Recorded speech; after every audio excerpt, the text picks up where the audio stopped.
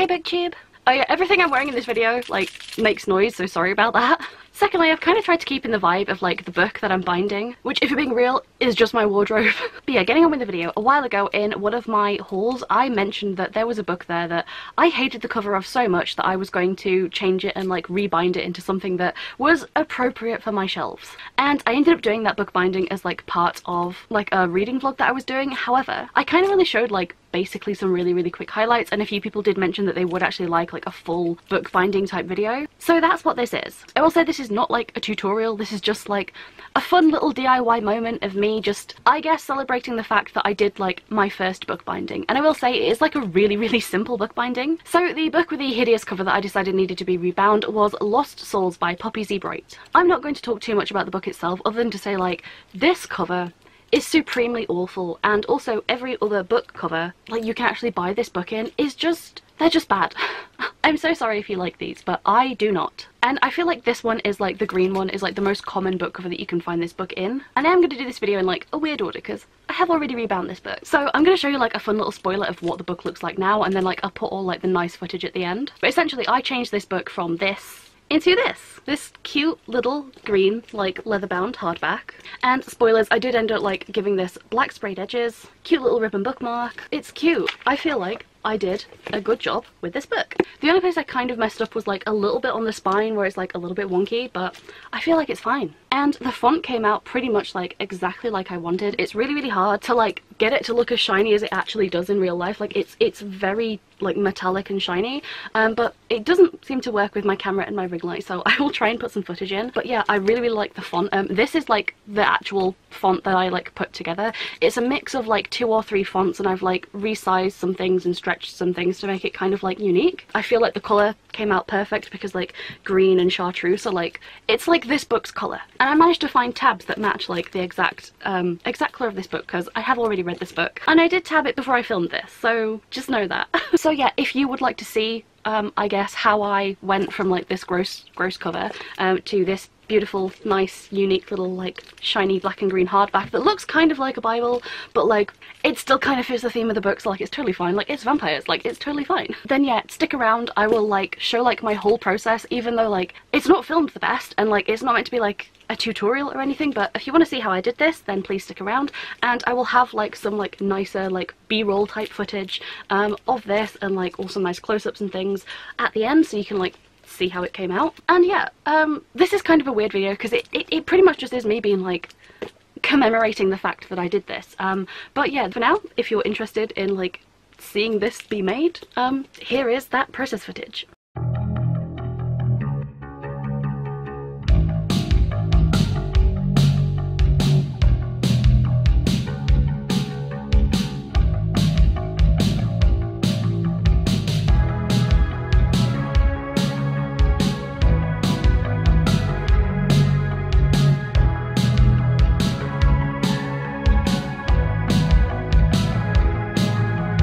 Walking around with nothing in my mind, no phone calls, no reality, never to find. So look, I don't need your acceptance, I don't need your love. Yeah, I got caverns in my head, I'm lost in the darkness, waiting. Then show me the sun, show me the big bright star, show me the sun, watch it burn me down. Then show me the sun, show me the big bright star, show me the sun, watch it burn me down.